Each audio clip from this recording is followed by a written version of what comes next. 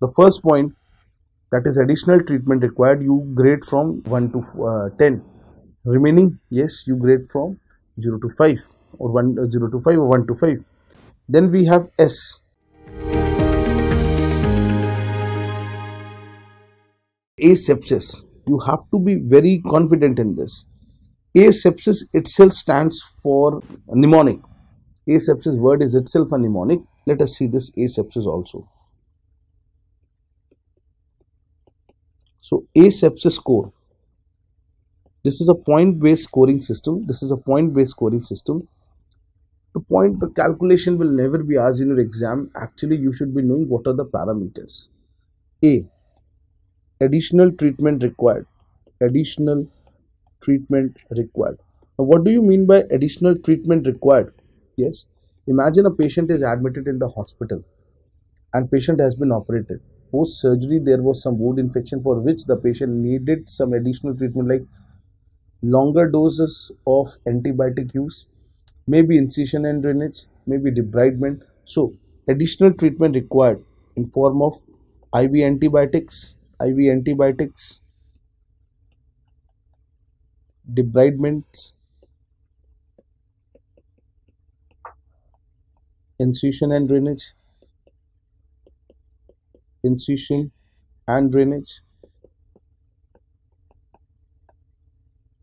So these are the additional unusual treatment which was done to the patient. This was not anticipated. The patient was brought with some follow-up cholecystectomy, and patient in the post-operative phase developed a port side collection. It may be requiring a drainage.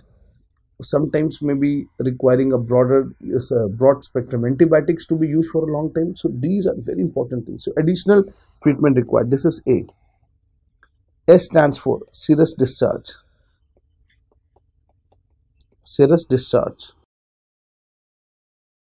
E stands for erythema around the wound. Yes, erythema around the wound. P stands for, yes, purulent discharge. So if there is a purulent discharge, the first point, that is additional treatment required, you grade from 1 to 10. Remaining, yes, you grade from 0 to 5 or 0 to 5 or 1 to 5. Then we have S. Asepsis. S for separation of skin. You must have heard of wound dehiscence. The wound gets dehisced off. So sepsis and separation of wound. Yes or no?